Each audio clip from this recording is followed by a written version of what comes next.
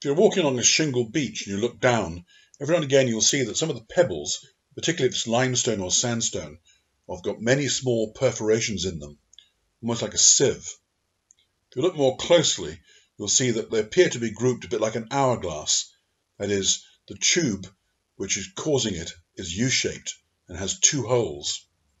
This is caused by a marine worm known as the bristleworm, Polydora ciliata. It lives by either filter feeding or taking bits of food directly using its palps.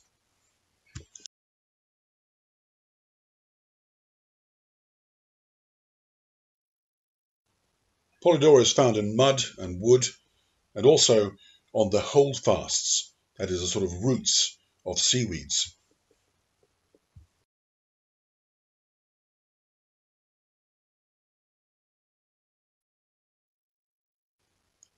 This specific oyster shown in the video hasn't actually been attacked, but on oyster farms they're particularly a problem because they make the small holes which will weaken the shells and also distort them. In the wild, oysters, limpets and other seashells that have the Polydora drilling into it, they don't actually go through into the soft tissues, but they do greatly weaken it. So if they're attacked by something like a crab, they're much more easily broken open.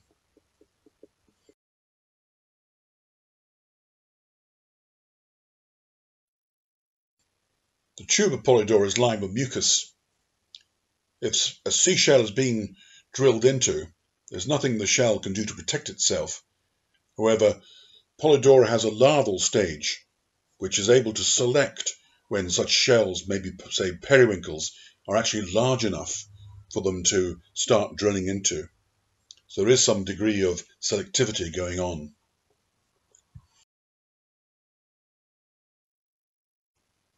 Although on a small scale, they can certainly weaken the stone, particularly if it's something like limestone or sandstone. However, they're not recorded as being a cause of damage to stone structures in marine situations. What you'll also often see on a beach is a number of bivalve shells. One of the shells has a perfectly circular hole cut right through the shell, usually near the hinge. This is caused by the dogwhelk, which, although it's a mollusk itself, is a carniverous one. It has a mouth parts that look rather like a chainsaw, and this cuts right through the shell, and then the animal kills and eats the mollusk.